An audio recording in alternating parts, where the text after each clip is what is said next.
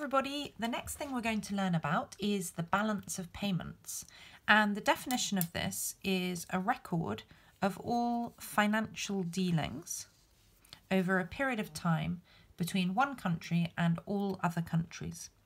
So it's about payments, money moving between one country and other countries in the world, these financial dealings. And the balance of payments itself is divided into different accounts, and the one that we need to look at mainly in theme 2 is called the current account.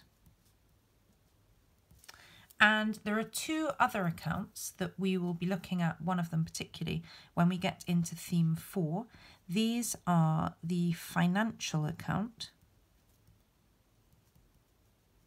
and the capital account. But for the moment, we don't need to think about these two. There's also a balancing account. And in practice, these two, it's a bit like having a scales. They must balance. So these two on this side have to be the same as this. And the current account is looking at mainly exports and imports. And it's also looking at income from abroad, investment income from abroad. And a way of remembering this is by DIP. So it's exports, imports, and DIP. And DIP stands for dividends, interest, and profit. And these are small amounts of money that can come in from abroad, if you think of it like that, whereas these are perhaps bigger amounts of money. So an export is something that you make in your country and you sell it to another country. So it exits your country. You export it. So if we make some beer in the UK and we sell it to France, this is an export. And if we're talking about beer, beer is a good. It's something that you can touch, it's tangible. And we're selling it to France, so it's an export. And when we sell it to France, in return for selling the product, we're going to get money. So money is going to come to us. And in France, they might sell us some wine. So they sell us some wine. And for us, the wine is an import. It's incoming. So it's an import. And we must give the French money for the wine. We have to pay them in their currency, which is euros. So the key thing to think about with exports and imports is that a product, either a good, which is tangible, something you can touch, is going out as an export and money comes in. Or we have something which comes in as an import and money leaves. So always there's a product going in one direction and there is money going in the other direction. This isn't just about goods, it can also be about a service.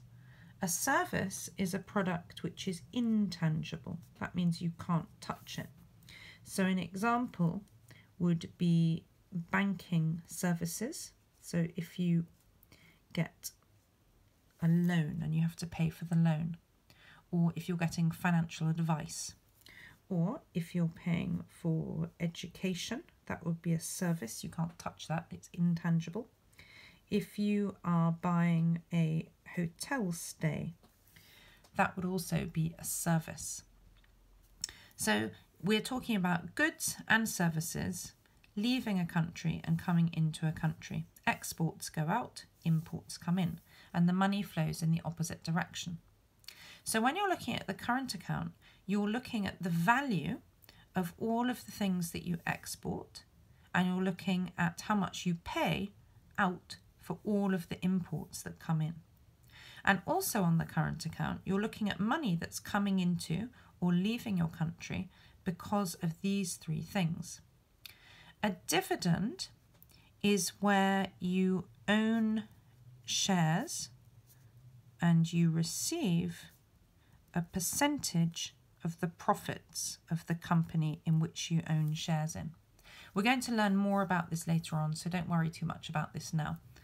And the key about the current account really is this, the exports and the imports. But just to touch on this, so dividends is where you own some shares in a company and you receive a percentage of the profits. That's called a dividend. Interest is where you have savings in a bank and you earn interest on your savings. Profit is where you have a business and your business makes a profit.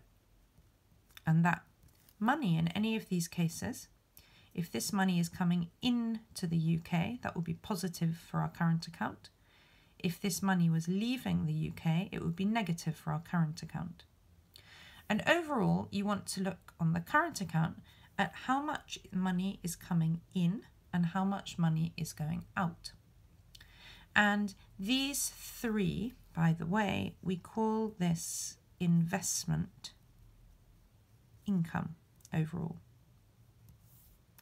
So then overall, when you're looking at your current account, you're seeing how much money is coming in and how much money is leaving. And in really simple terms, if we put this aside, the investment income, and we're just looking at exports and imports, if the value of all of your exports is greater than the value of your imports, this means that we have a trade surplus. This is because more money is coming in than money is going out. So we have a trade surplus.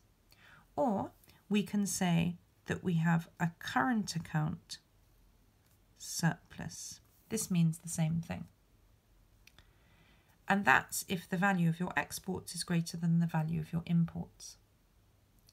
On the other hand, if the value of your exports is less than the value of your imports, we say that we have a trade deficit, or you could call it a current account deficit. And this means that more money is flowing out for your imports than is flowing in for your exports. Because when we have an import, money flows out, and when we export something to another country, money flows in. So when you're talking about the current account, you can see whether you have a surplus or a deficit by looking at the value of your exports and imports. And the final thing to say here is the value of your exports or imports is just calculated by the price you sell them at multiplied by the quantity. So really it's like the revenue that you're getting from your exports or imports. So the key things to remember here are the definition of the balance of payments. You need to know what an export is and what an import is. You need to have an awareness of what the investment income might be coming in or leaving on the current account. And then you can work out whether you have a trade surplus or current account surplus, they mean the same thing, or whether you have a trade deficit or a current account deficit. And this is how you work out what the value of your exports or imports is.